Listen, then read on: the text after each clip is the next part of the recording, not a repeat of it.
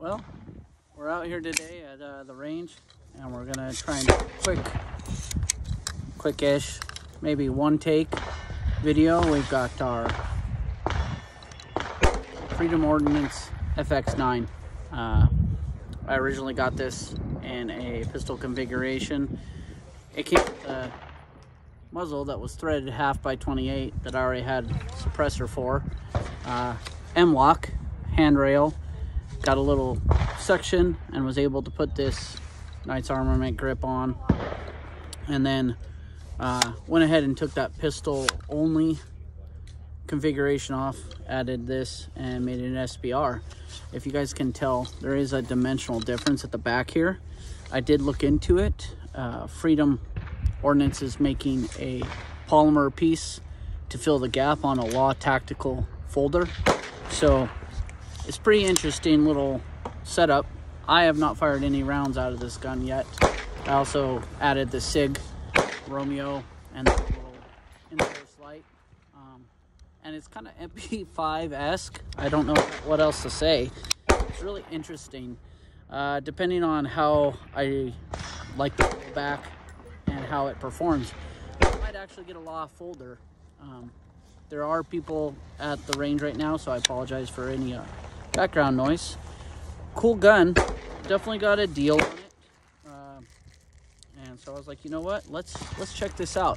You know, there's lots of videos out there already on this, reviews. They're a little bit older legacy videos. I would like to see if anybody has them long-term reviews. I know that this one that I just picked up has the anti-walk pins on it, and so that was definitely one thing that was annotated, was pins that were walking, and it was nice to see that they modified that as a factory option coming right from the manufacturer. So today we're out here. It came with ATS mag. I do not own any of these for any of my Glock platforms, so this is the first time I'll be trying it out, and it's just coming in cold, completely cold. Today we're using 124 grain Winchester and ball ammunition, nothing crazy. We'll just load up a few different rounds and see how it works out, and test it out. I hope you guys like the view. As you can see, we still have snow out here. Here's the range cadre driving by in the Kubota diesels. So we'll get loaded and get this test fired here in just a moment. Like I have seen in other videos, it's got a last round bolt hold open, which is a really nice feature for manual of arms if you're used to ARs. But check it out.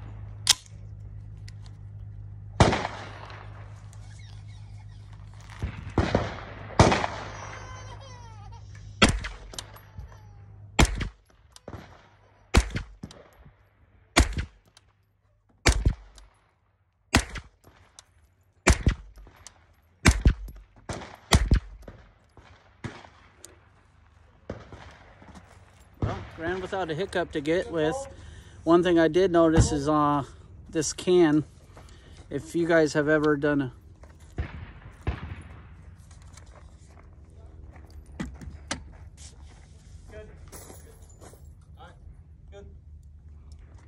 if you guys have ever done a wish can, a wish solvent trap, you can see right here on my hand, it's blowing gas out. They're not the greatest or highest quality suppressors or suppressor hosts, solvent trap turned suppressor. You can definitely see where gas was blowing out of that little thing right onto the hand there. So go with US manufacturing, go with high quality if you want a durable can. That was definitely not durable. You ready to go hot? All right, hot. So interesting thing just happened. Guy said cold while we were sitting here recording, had rifle in hand, and he just walked out on the range. Safety first, guys, definitely safety first. So I'm gonna load up a few more rounds, make this a little interesting. He just walked out, and I don't feel like I missed anything there. I'll check on the playback of the video, but Dude just walked out and grabbed his stand while I was rifle in hand. So that's definitely something that I'm not here for. It's not my lifestyle. Definitely want to make sure things are safe.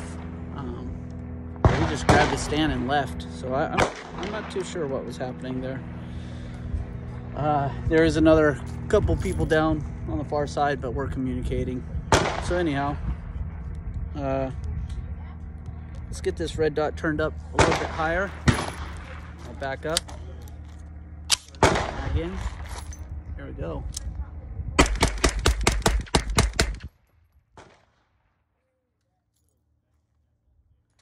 Well, it holds pretty good. A little bit of recoil. You can see the gas is still escaping onto my hand there. So overall, kind of expected for a blowback. Kind of neat.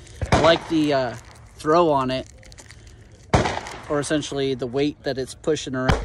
And I definitely like that it's last round bolt hold open. Very intuitive. I don't really know how to criticize it. I just haven't made up my mind completely. Picking it up off the bench, the bolt just slammed. But with the bolt closed, I was able to easily see this mag.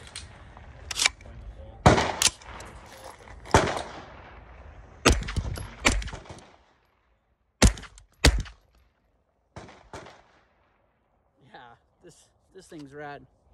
So I'm clear, right? On safe. But it's a quick up design, man. It's nice. A little bit of a far reach back here for any light systems. I am going to get online, and actually what I'll end up having to do is also pull this handguard and check fitment around this suppressor. But if their factory handguard fits around the suppressor, Freedom Ordnance does offer other length handguards. So that might be something to definitely check into. But so far, I am liking this. This is like a modern poor man's MP5K. It's really cool.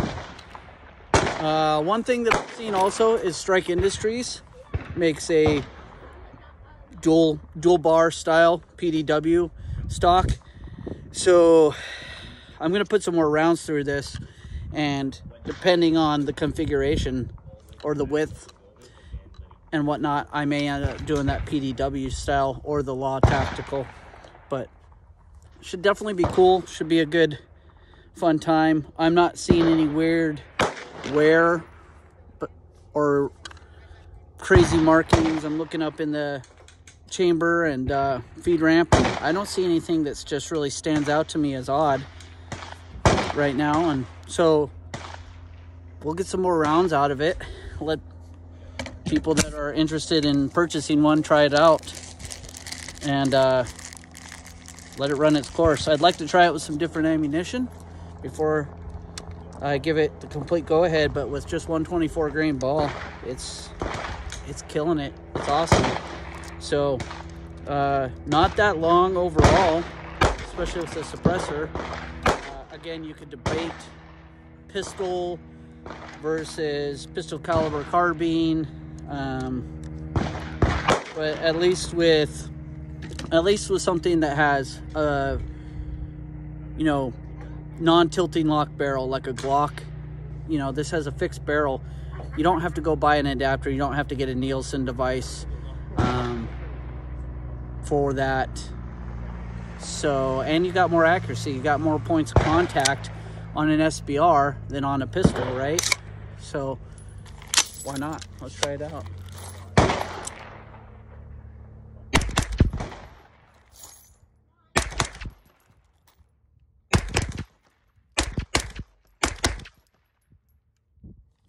Well,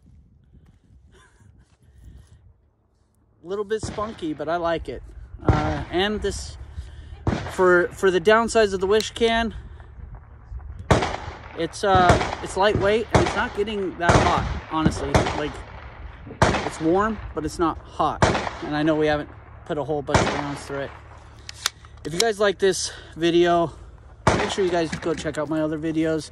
You guys can also catch me on the streaming platform Clover, on Sundays for lock and load. We talk about different things.